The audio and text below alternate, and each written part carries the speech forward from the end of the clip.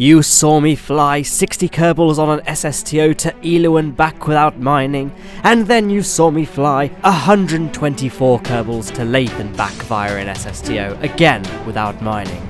Well, today, my friends, is a very exciting day, for today we will be flying 2 Kerbals to Gilly and back, which, on reflection, is not as impressive on any level. But it's a fun mission nonetheless, and sometimes I like to make small aircraft because they're more fun to fly and they generally look better, and this is this one! The Gilly Phantom. As opposed to my Mark III SSTOs and beyond, it is very easy to fly, so much so that I'm basically skipping through the entire ascent, though very quickly. We're pitching up very gradually so the rapiers can build up enough speed to get to 400 meters per second before lowering our nose even more to around 10 degrees just to try and get as much speed on the air-breathing mode of the rapiers as possible. There we go, firing up the nuclear engines around 21 kilometers up, and now we can just fire up the closed cycle mode of the rapiers to complete our ascent, getting our apoapsis to about 88,000 meters, more than enough height to circularize using the nuclear engines, which have terrible thrust-to-weight ratios, so you do need quite a big window in which to complete your circularization. And there go the solar panels and communications aerials. We don't really need 2 of each, but I'm just a sucker for symmetry, so what can you do? So we are just finishing off our circularization. As I'm sure you can see, we do have more crew capacity than what we're using. This thing can support 6 Kerbals if necessary. However, I kind of wanted this to be somewhat realistic in the sense that, you know, Jeb and Bill, they need their space, you know? They've got their little crew cabins and storage space in that other crew module there, so they've got a bit of space to move around, so, you know, we didn't want it to be too cramped. Here we are, getting our Eve transfer window set up. As I'm sure you can see, I kind of set this up before launching the mission, so we'd be able to get an Eve encounter without having to do any time warping in orbit. And here we are just pumping fuel. So if you look at the top right of the screen-ish, where that arrow is pointing, you can see our total Delta V there. We were just pumping fuel from the big S Delta wings and the peripheral fuel tanks into the main fuselage where the fuel lines are, just so we can get a true Delta V reading on that readout there. And then we are just doing our burn to escape from Kerbin. So it would have been more efficient to do multiple burns at periapsis, however, I have enough fuel, so it didn't really matter too much. And there's a little cheeky mun encounter there. Now, for those who would like a tutorial on visiting Gilly, I would highly recommend the video I made a while back called Low Tech to Gilly.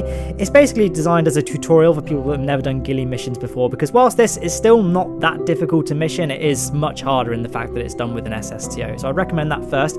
Here we are getting our Eve encounter. Basically, if you pan the camera down and make it so Gilly's orbit is basically a single line, you want your periapsis to lie perfectly along that line that is Gilly's orbit, if that makes sense, and you want your periapsis to be as close to Eve's surface as possible. And since Eve's atmosphere extends to 90,000 meters, you want it to be just above that. So there we are, setting a maneuver node to get us an encounter with a periapsis of 95,000 meters, but you don't worry if you don't get that close, but you want to be as close as possible because that's using the O-berth effect, which you can Google if you'd like to know more.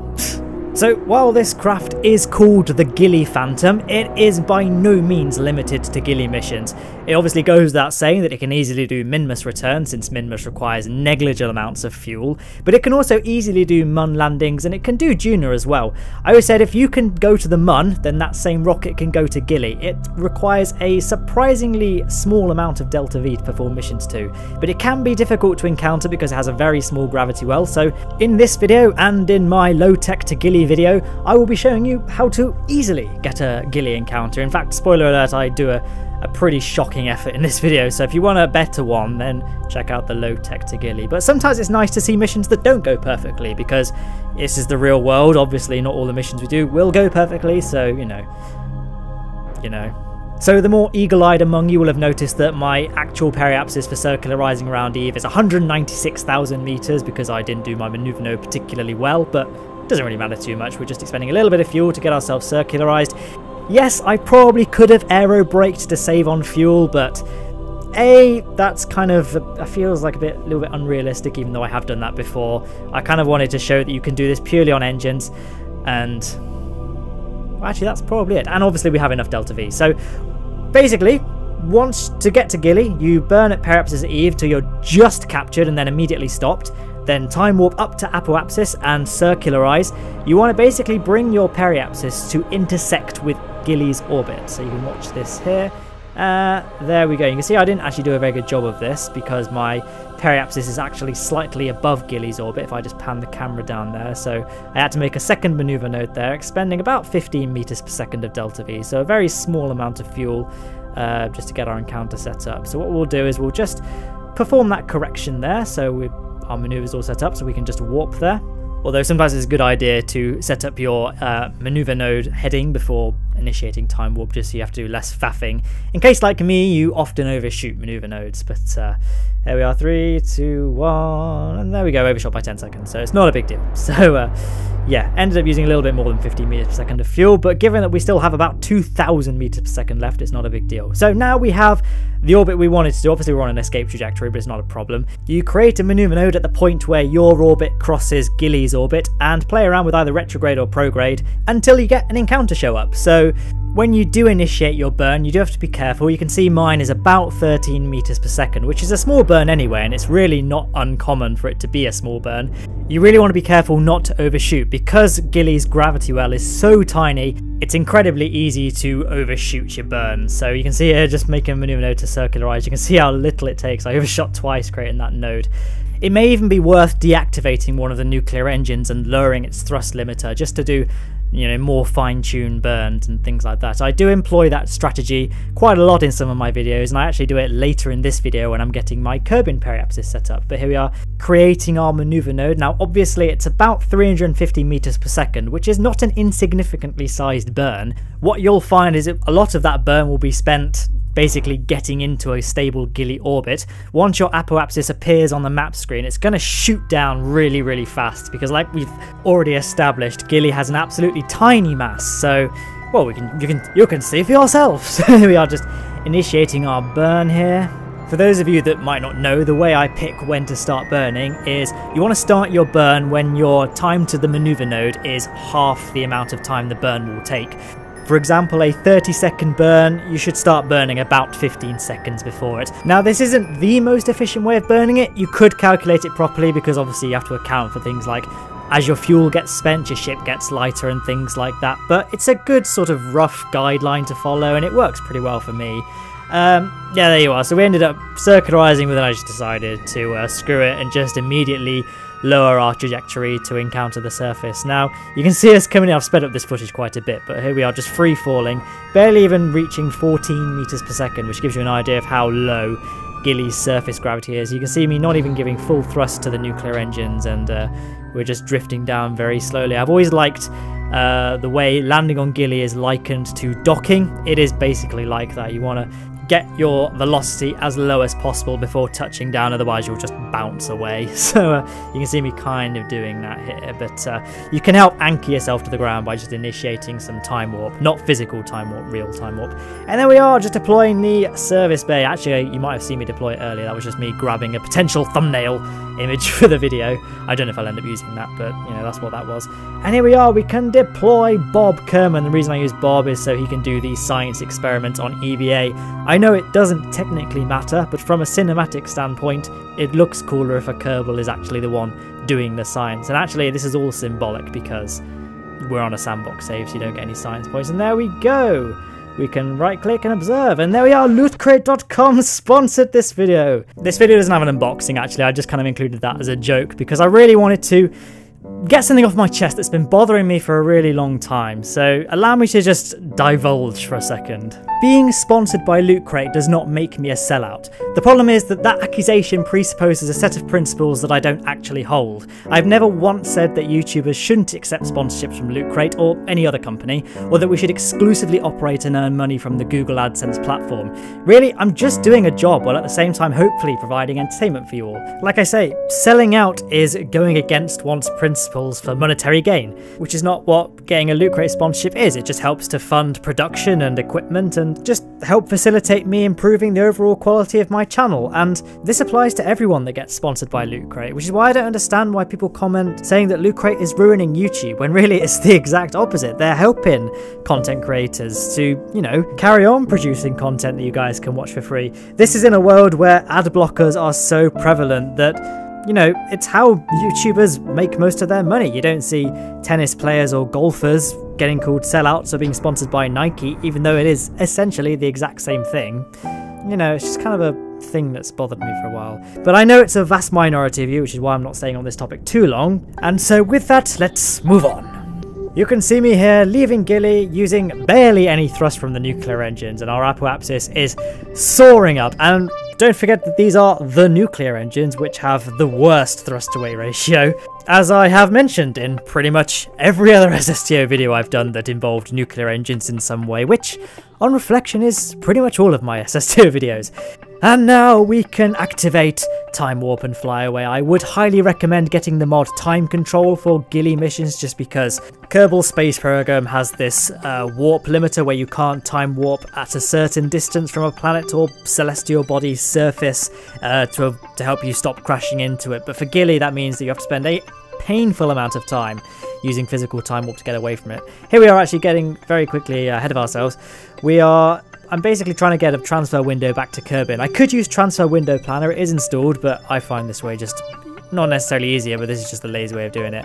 I just keep on time warping until I can get an encounter that looks good. So here we are, setting up our node. This is a very inefficient burn, by the way. This is just me at the moment seeing if I can get an encounter before actually executing the burn, because we're not going to be burning from this particular orbit around Eve that we're doing at the moment. As you can see, in our current state, it'll take a burn of around 750 meters per second to get back home. But we can do better, so here we are, performing a maneuver that might seem a little bit counterintuitive. We're actually going to be burning at apoapsis and lowering our periapsis to the Kármán line of Eve. Well, I'm going to aim for about 95 kilometers above sea level, just to give us a little bit of clearance above the atmosphere. But we're effectively slowing ourselves down, and the reason for this is that it's much more efficient to burn, to perform our interplanetary transfer burn as close to Eve periapsis as possible, because we'll be using the O-berth effect, which just increases our overall efficiency. And as I mentioned earlier, it would have cost us about 750 meters per second to perform our burn to get to Kerbin, whereas by doing it this way, we spent a little bit of fuel to get ourselves down, and then our actual ejection burn is only going to be 125 meters per second, so we are saving quite a bit of fuel doing it this way. But that's that. So here we are, just commencing our burn. I did touch upon that topic again a little bit more detail in my low tech to Gilly video, which functions slightly more like a tutorial than this video here, which I guess does touch upon key aspects of the mission, but is really more a showcase of the aircraft itself. And I just kind of wanted to make a smaller aircraft. You know, I've done two really big ones recently, and they just can be a bit of a pain in the arse to fly, and I kind of wanted to just do a nice easy mission that's just relaxing and fun to do. And I think it looks quite cool, and I haven't really visited my Phantom line of spacecraft for a while. All of my SSTOs, including how the classifications work and all the specifications of them, can be found in the video description, which links to my forum post.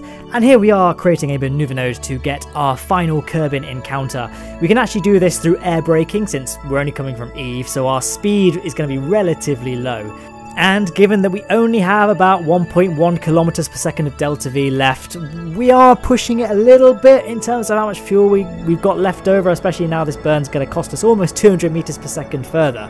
So, you know, we may as well save a little bit of fuel while we can. So here we are setting up our maneuver node. We'll have to do a little bit of tweaking when we first encounter Kerbin, but here we are. There goes our periapsis, and you'll see me accidentally use the wrong nodes there. I should be using radial in and radial out, but I was accidentally using normal and anti-normal. You can see me change the camera angle there and realise what I was doing, so I quickly tried to normalise it again, and then pointed myself radial out, overshooting massively. So what I did was shut down one of the engines and reduce the thrust of one of them to a fraction of what it normally would be, to give me some enhanced accuracy with the burn, before obviously activating them both again. And then we could just time warp until we get to Kerbin, and then, well, then we can get to finishing off this mission. So our final Kerbin encounter will be roughly equatorial. It won't be perfect, but it's close enough for it to not really be an issue. I have covered in a Junior SS2 tutorial. I'm sure if you just search on the YouTube bar, you know, Matt Lowne Junior SS2 tutorial, it will probably come up how to encounter the runway from a completely 45-degree angle orbit using no fuel expenditure apart from obviously our initial deorbit burn, but that's like, what, 50 meters per second at best, so it doesn't really matter too much. So we're doing some final tweaking to our periapsis there, bringing it to about 50,000 meters before bracing for re-entry. Now my bigger SSTOs were coming in, like my Lathe SSTO and my Elo SSTO are the most notable examples. We'd be coming in, we'd start doing a big spin straight away using Q&E, However, we're only coming in at 3.5 kilometers a second, which is fast, but it's not fast enough to really cause too much of a threat to this thing, although I would still recommend quick saving before you enter the atmosphere, just in case something goes wrong. But we are going to do a few flips here, just to help dissipate the heat a bit, but also just to increase our drag slightly and help force our apoapsis down a little bit faster. So yeah, I did say earlier that this thing probably can survive this kind of re-entry, although we did quite a few alarmingly red temperature gauges showing up, so it wasn't too much of a problem. But just for transparency's sake, this is played at 100% re-entry heating, just in case you were wondering, so there is no tomfoolery here playing with the difficulty settings. Now we're captured, our re-entry speed is much slower, so I'm not really too worried at all. You will notice, however, that we do still have a small tendency to flip, and that's probably just because A, we're coming in quite fast in a rather uncontrollable manner, but it also could be that this thing has got a little bit too much weight at the back, because we do still have just over 700 units of liquid fuel left. So what a little trick we can do, just to help keep this thing stable when we do re-enter for the final time, is we can just pump some of the fuel into the front, they're like the two intake tanks, and obviously the main Mark II fuselage behind the cargo bay, just to help bring our centre of mass forward. As a great man once said, a front heavy plane flies poorly, but a rear heavy plane flies once. So you want to get your centre of mass as far forward as possible when doing your re-entry. And here we are heading for the KSC. Now I did realise at this point I was going to overshoot, so I kind of started doing a few rolls and spins to try and induce as much drag as possible, but it ultimately wasn't too much of a concern because of the aforementioned 700 units of liquid fuel remaining. Coupled with the fact we can use the Rapiers in air breathing mode, which are, while they're the most inefficient air breathing engine in the game, they are still air breathing, which means they are leagues more efficient than any of the traditional rocket engines in the game. So it wasn't really a problem. We're only using 2 Rapiers because, again, we're not really needing to pick up any high speeds. We just need to nurse this thing home. So there's no point using all 4 engines, so we can just use the 2.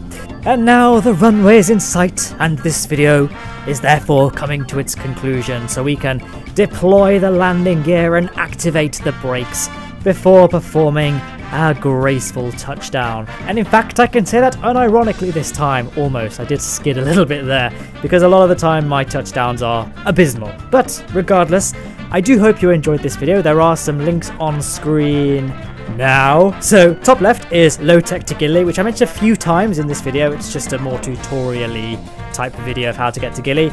Top right is a 124 seat Lathe SSTO, and bottom right is a 60 seat Elu SSTO. So other than that, I hope you enjoyed. Craft files and all that in the description, and goodbye.